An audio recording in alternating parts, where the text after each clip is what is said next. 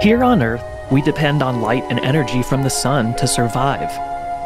But that same star that warms our tiny planet will also be the end of us, and the entire solar system.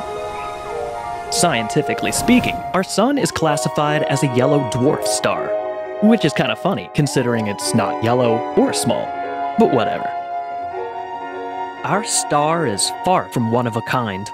There are several hundred billion suns just in our own Milky Way galaxy alone.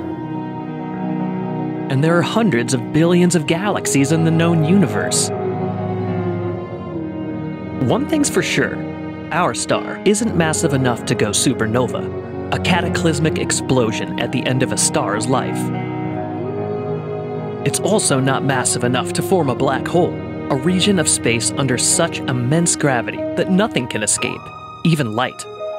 So instead, stars like the sun have their own stellar destiny. All stars, including our sun, run on nuclear energy created by smashing hydrogen atoms together to form heavier helium atoms, a process called nuclear fusion that can only take place in the core of stars where temperatures and pressure are unimaginable. And energy from this nuclear fuel pours outward from the sun's core, perfectly balancing the strong gravity constantly trying to crush the star. This is how stars operate. But eventually, the sun's supply of hydrogen will run out, allowing its core to shrink and become even more hot and dense.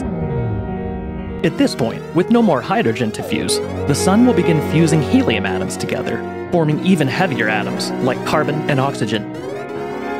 This will cause the sun to expand outward to hundreds of times its current size, becoming a red giant.